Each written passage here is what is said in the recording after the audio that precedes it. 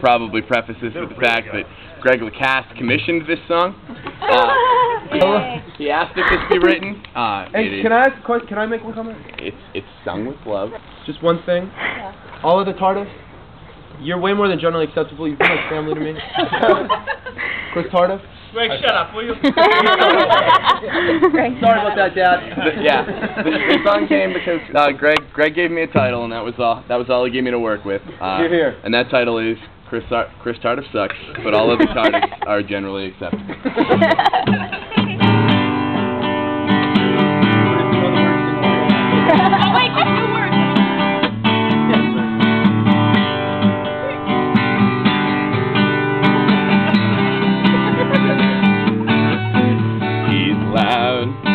He's tall. Someone take his keys before he kills us all. He's goofy, insane. He'll call you a wuss while you're writhing in pain. He might be gay. All of those signs are beginning to become perceptible.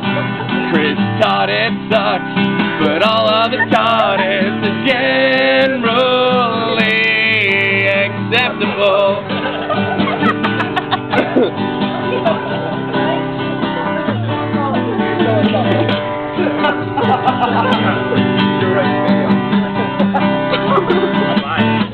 Second-rate soda, he's your man, and every time he ducks, and he has to stand.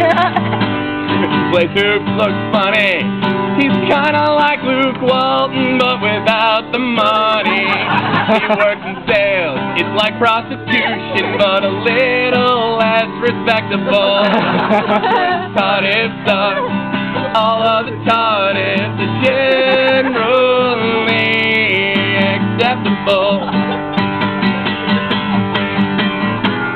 Bucky Tardif is generally acceptable. Sue Tardif, well, she's generally acceptable. Julie Tardif is generally acceptable, but Chris Tardif sucks. Karen Tardif is generally acceptable, and Joe Tardif, well, he's generally acceptable. The other Joe Tardif is generally acceptable, but Chris Tardif, everybody, sucks. We never see him. He's unstable. In the city every weekend till he drops anchor in Haverhill, puts his bros before his hoes. Unless those hoes are from Chicago. Meeting Snickerty, then we're all gonna be acceptable. His Tardif sucks, but all of the Tardifs are generally acceptable. Chris Tardif sucks.